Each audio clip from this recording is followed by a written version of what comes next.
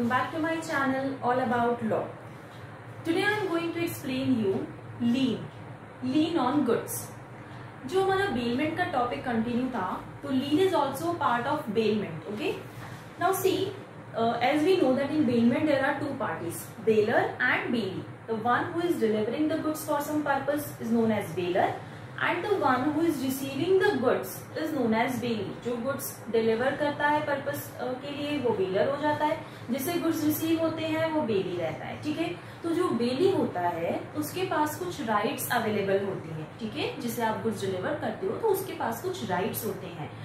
Among those rights, the very important right is lien on goods. ठीक है, तो lien is basically a right to possess the goods, okay, to retain the possession of goods till the purpose is fulfilled or till the claims of the person are satisfied.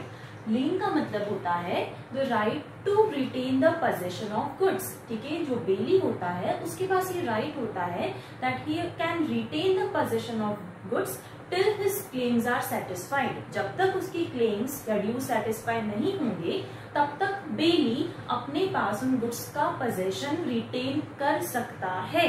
ये retention का जो right है उसे बोला जाता है lien. इतना clear हुआ? lien क्या है? right है to retain the possession of goods till the claims are satisfied. अब एक बात बताइए, मान लीजिए आपने एक मटेरियल परचेज कराया और आपको उसका एक शर्ट बनवाना है. आप टेलर के पास जाते हैं, आपने वो मटेरियल दिया, मेजरमेंट्स दे दिए और आपने शर्ट बनने के लिए कह दिया. अब आफ्टर 4 डेज आपका शर्ट रेडी हो गया है. मुझे एक बात बताइए, जब तक आप टेलर को पेमेंट नहीं करोगे क्या वो आपका शर्ट आपको देगा? नहीं देगा. राइट? क्यों नहीं देगा? क्योंकि यहाँ पर बताइए टेलर जो है वो बेली है. आपने मटेरियल डिलीवर किया उसका एक शर्ट बनाने के लिए, तो आप हो गए बेलर. आपके पास एक पर्पस था, आपको शर्ट चाहिए था, आपने बेली को डिलीवर किया. बेली यहाँ पर कौन है? टेलर है. क्यों डिलीवर किया? ताकि शर्ट बन जाए. अब जब बेली ने शर्ट बना दिया है तो बेली का ये राइट है कि वो शर्ट को तब तक अपने पास रखेगा जब तक आप उसका पेमेंट नहीं करते हैं. तो यहाँ पर लीन किसके पास है? बेली के पास अवेलेबल है. दूसरा एग्जाम्पल, मान लीजिए आपका मोबाइल वर्क नहीं कर रहा है, आपने आपका मोबाइल रिपेयर शॉप पे दिया है. ठीक है, repairs and all are done, mobile is perfectly all right now. तो जब तक आप उस रिपेयर के चार्जेस पे नहीं करेंगे शॉपकीपर को, क्या वो आपको अपना मोबाइल देगा? नहीं देगा. क्यों नहीं देता है? क्योंकि उसके पास ये लीन राइट अवेलेबल है. क्लियर हो गया इतना? ठीक है, तो लीन बेसिकली दो कैटेगरीज में हम क्लासिफाई कर सकते हैं, particular lean and general lean. Particular लीन का मतलब होता है लीन अगेंस्ट ओनली दो स्पेसिफिक गुड्स. ठीक है, कुछ पर्टिकुलर गुड्स के अगेंस्ट ही अगर वो लीन एक्सरसाइज की जाती है तो उसे बोला जाता है particular lean. On the other hand general लीन मतलब लीन against all the goods available. ठीक है, पर्टिकुलर लीन में केवल जो कुछ डिलीवर हुए ना उन्हीं के अगेंस्ट क्या किया जाएगा? पर्टिकुलर लीन एक्सरसाइज की जाती है. कुछ स्पेसिफिक गुड्स होंगे.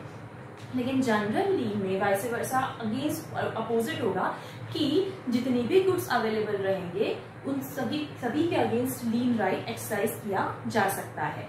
तो पर्टिकुलर लीन किन किन के पास अवेलेबल होता है? बेली, जैसा मैंने अभी एग्जांपल दिया. पॉनी किस केस में आएगा? प्लेज के केस में आएगा. जब आप गुड्स एज अ सिक्योरिटी दे रहे हैं, आप लोन ले रहे हैं और गुड्स एज अ सिक्योरिटी रखते हैं, तो जब तक आप लोन का रिपेमेंट नहीं करते, जिन गुड्स के अगेंस्ट आपने सिक्योरिटी क्रिएट की है उन गुड्स के ऊपर कैसी लीन एक्सरसाइज की जाती है? पर्टिकुलर लीन.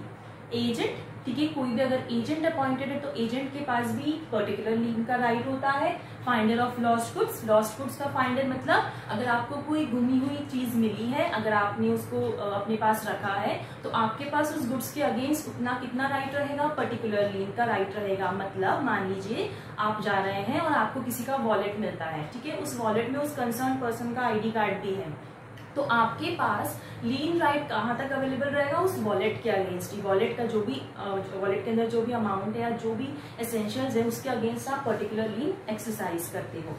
बात करते हैं जनरल लीन की. जनरल लीन अवेलेबल होता है बैंकर्स, अटॉर्नीज, पॉलिसी ब्रोकर्स के पास में. बैंकर्स के पास में अवेलेबल होता है अगर आपने बैंक में कोई लोन लिया हुआ है. ठीक है, और जब तक आप पूरा पेमेंट नहीं करते हैं लोन का, इंस्टॉलमेंट का, तो बैंकर के पास अगर आपने आपका स्टॉक एज अ सिक्योरिटी रखा है तो बैंकर के पास उस पूरे के पूरे स्टॉक की जितना भी स्टॉक अवेलेबल होगा उसके अगेंस्ट बैंकर जो है जनरल लीन एक्सरसाइज कर सकता है. अटॉर्नीज ऑफ हाई कोर्ट जो होते हैं, अगर आपने उनकी फीस पे नहीं करी है, जो भी उनके चार्जेस है वो पे नहीं करे हैं, सारे ड्यूज क्लियर नहीं करे हैं, तो अटॉर्नीज वो सारे डॉक्यूमेंट्स अपने पास रखेंगे, आपको कोई भी डॉक्यूमेंट नहीं देंगे। उनके पास कैसी राइट है? लीन राइट है। और कैसा है वो? जनरल है। पॉलिसी ब्रोकर्स के पास भी सेम राइट अवेलेबल होता है। तो ये this was all about lean which is exercised either in a particular manner or in a general manner. I hope you understood the video. कोई भी डाउट हो तो आप मुझे डेफिनेटली कमेंट सेक्शन में बता सकते हैं। Please like, share and subscribe my channel. Your feedback is always welcome. Till then, please take care and have a nice day. Bye bye.